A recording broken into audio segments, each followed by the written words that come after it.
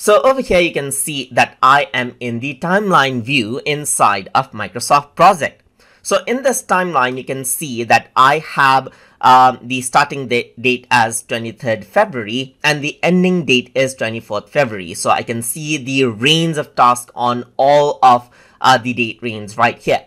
But if I want to limit out my date range to, let's say, for example, just under, let's say, March 23 right here, then I can click right here to select out the timeline. Then on the top in the timeline format tab right here, you can go around and click on date range. So once you go around over here, it's you can see that it is selecting use the project start and finish date by default.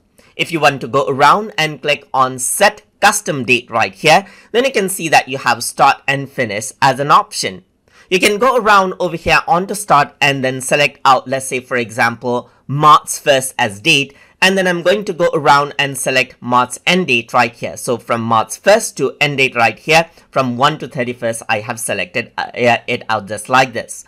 So once this is done, if I were to go around and press OK, now it narrows down the timeline and you only see the timeline of that particular part, as you can see right here.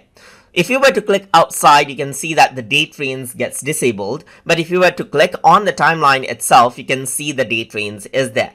So if I were to go around and click on the date range, then this is what you have right here.